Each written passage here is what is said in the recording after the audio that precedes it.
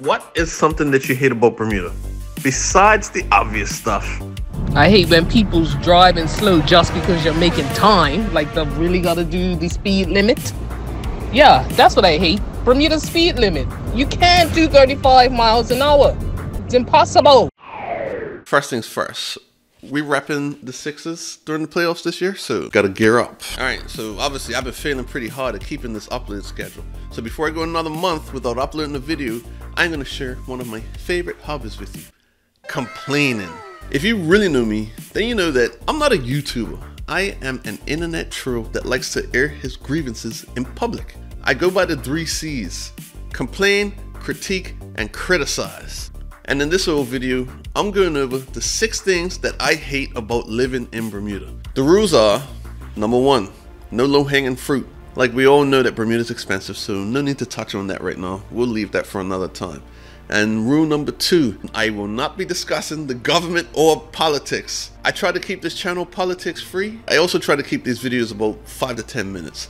And if we're going to talk about Bermuda politics, I'm going to need hours. So here are the 6 things that I hate about living in Bermuda.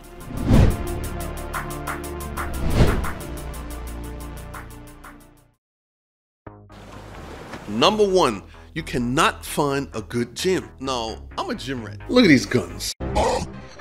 So this one is very important to me. It is impossible to find a really good gym in Bermuda.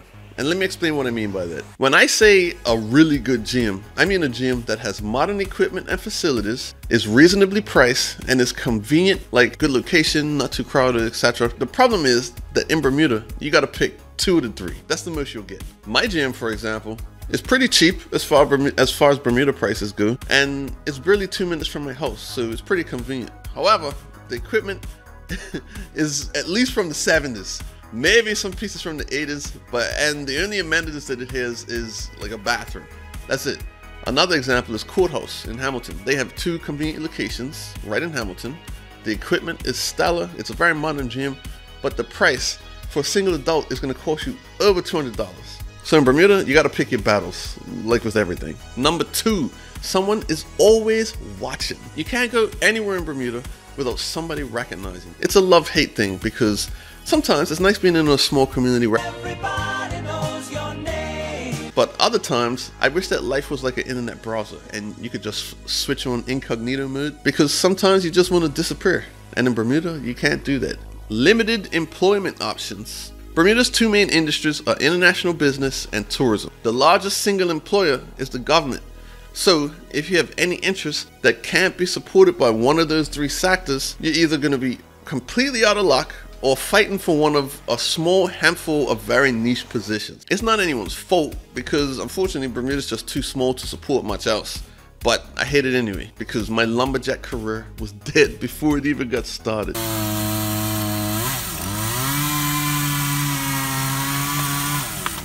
Oh God, oh no! Oh crap! Dang it! Horses on the railway trails. I love walking and running on Bermuda's railway trails. I posted a small virtual tour on the trail near my house in a previous video. You should go check that out. The trails are great because the scenery is amazing, and it's a great alternative to Bermuda's narrow roads. But there's one thing that always ruins it for me. People riding these big, giant, scary horses. They bring horses on the trail and they take up all the space and they poop all over the place. Like, I get it. It's not many places to go with a horse, but that doesn't make it any less annoying when you're trying to take a nice calm walk, and then all of a sudden you got this big giant 1-ton beast in your face that could kill you with one swift kick to the head. If you can't tell, I don't like horses. They're very scary. Hold on. Someone's calling. Hello. Hey Michelle, what do you hate about living in Bermuda? I hate the dogs that are running loose on my street in packs in the morning when I'm trying to take my dog for a walk. Also, public transportation sucks. Public transportation. Bermuda has one of the worst public transportation systems in any modern country I've ever been to. Do not take the bus. Last week, my husband and I had the pleasure of taking a cruise from the US to Bermuda, where we were docked for a 24-hour period. I decided that the best way to get to it all would be by public bus. So upon arriving at the dockyard, we immediately went to the visitor center to purchase our tickets for the day. There began the first of many problems. There are 3 employees working, servicing several thousand people coming off of 2 different cruise ships. Not very well thought out. Many people were waiting, and many people got onto that bus. We were packed in there like sardines. I know that Bermuda is not a third world country, but it sure felt like it riding that bus.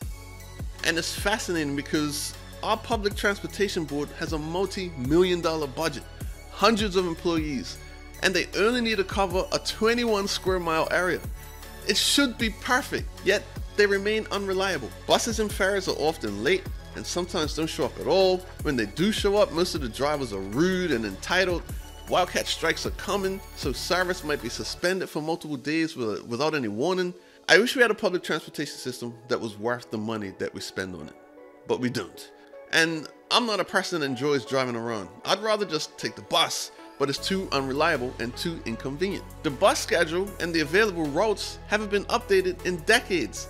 You still can't get a bus home after midnight, and the entire system breaks down every summer in the height of the tourist season when there's too many people on the island. It's ridiculous, and I hate it. The Corporation of Hamilton's war on parking. The city of Hamilton is managed by an independent municipality called the Corporation of Hamilton. They handle things like garbage collection, street sweeping, parks and maintenance, those sorts of things, collecting taxes, blah, blah, blah. And recently, they've entered into a big legal battle to determine whether they remain independent or become an extension of the government. I fully support their efforts to remain independent for several reasons that go beyond the scope of this video. But supporting the corporation is becoming increasingly difficult because they are pissing me off. Now, I must admit, the corporation's had some good ideas lately, like their food concessions program that allows winning vendors to set up at a given location in the city. You might see some of those trucks around, that's what that is. On the other hand, other ideas like their war on convenient parking is just making me angry. Look at what they've done to Reed Street. They've removed about half the free parking and replaced it with benches which are almost exclusively used by vagrants and beggars, while potential customers are being forced to pay for parking on the outskirts of the city. I let them know what I think, and they have yet to reply. Cowards. So there you go. Those are the 6 things that I hate about living in Bermuda. There are lots of people watching my channel that are preparing to come to Bermuda, so leave a comment below. Give them a heads up, let them know what to look out for when they get here. Something they don't advertise in those fancy commercials that the BTA keeps putting out there. And if you enjoyed this video, remember to hit the like and the subscribe button. You know, we're almost at 2,000 subs. 2,000 subs. Thanks for the support. And before I go, one thing. Look at this awesome rug. If you don't know, this is the Wall Street Bets kid. There's a Bermudian lady. I'll put her details in the video. OG the rug plug. I got it commissioned a long time ago. It took a while to get it done, but it was perfect. And if you want anything similar done, she's very talented and I recommend her highly. But again, thanks for watching the video. Thanks for the support.